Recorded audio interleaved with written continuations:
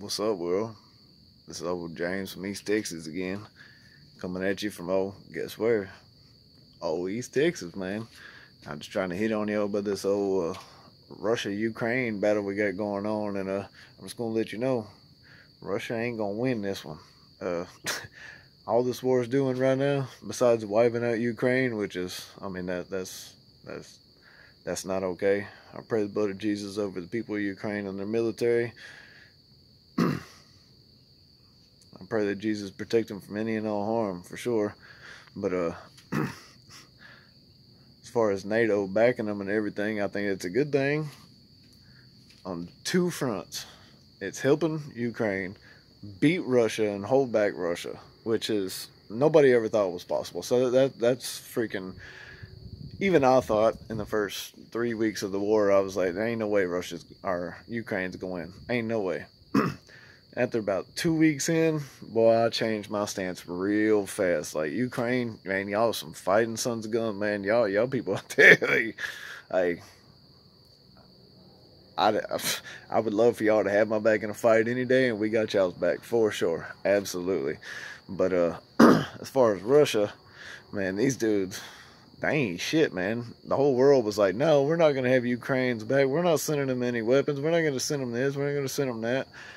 And after about a month of them, Ukraine whooping their ass, man, NATO and everybody is willing to send them everything. Anything and everything that they want now. Speaking on that term,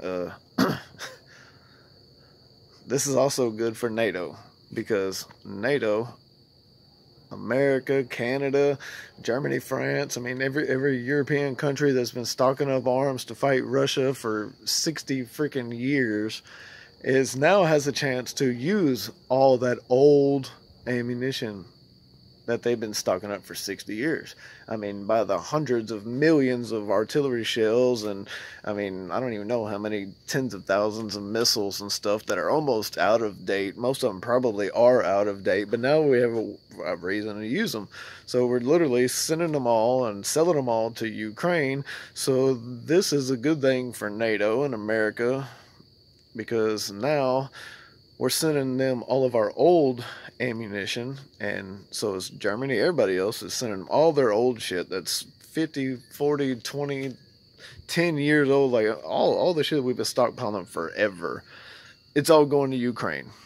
And I'm pretty sure they're just either giving it to them or giving it to them at a super cheap price, because the stuff is super old and about to go out of date. It's probably been out of date for a while. So we're sending them all that. Now everybody has a reason to buy new, up-to-date weapons, artillery shells, missiles. I mean, even 50 caliber rounds that are incendiary, armor-piercing incendiary rounds. Like, I mean, anything and everything that you possibly think of. Like, we're going to get all new shit now. All of NATO is getting all new shit now, because we're sending them all of our old shit. We're not sending them any of our new shit. So Russia's not doing anything except for digging a big hole for them. And they're not going to win anyways.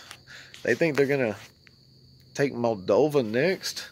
I mean, they're not going to even, they're not even going to take Odessa. Like, I mean, Odessa's a fortress. Like, they're not going to take shit. Russia needs to go home. Communism is going to stop right now.